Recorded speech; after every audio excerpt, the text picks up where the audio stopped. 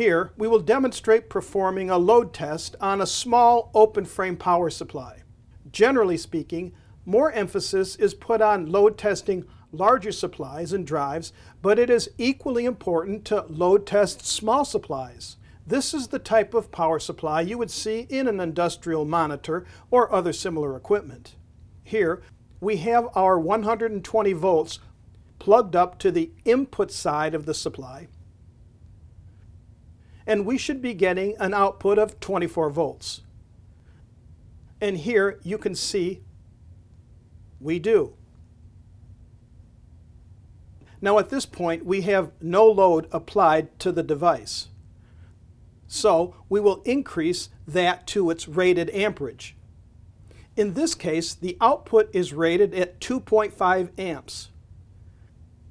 As we increase the load, we want to monitor the load voltage to make sure we don't have any sort of a dip, as well as check the oscilloscope to make sure that our signal is clean and there is no AC waveform present on the DC output.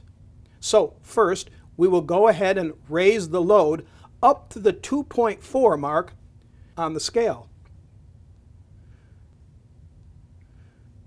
As you can see, we're having no drop in voltage as we increase this, which is good. And there we are. So now we will test with the oscilloscope to ensure that we have no ripple or AC wave present. And there, we have our 24 volt scale on the oscilloscope.